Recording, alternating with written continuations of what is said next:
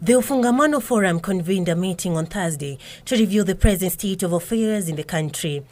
The initiative, that comprises main religious organizations in Kenya, will lament what it claims is rampant theft of public resources. Fight against corruption is about disease capable of consuming the whole country if it is ignored for too long. Hebu hesabu ma-MC yote Kenya nzima, kila mtu achukue 25,000, wa Kenya wanaelekea wapi?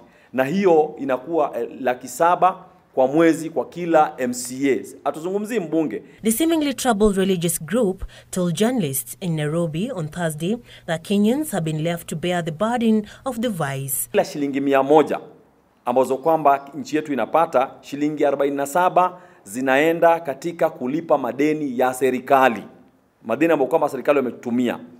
Na hii imekuwa ni zaidi. Ukiangalia miaka 6 nyuma ilikuwa wanalipa shilingi 25 peke yake. In their view, the current structure of governance gave rise to overrepresentation, which is why they will vehemently oppose any attempt to create more political positions through another constitutional review process. Sisi twakataa referendum yoyote, ubadilishaji wa katiba wowote, isipokuwa ule ambao kwamba utakuwa unataka kupunguza hizi nafasi za serikali.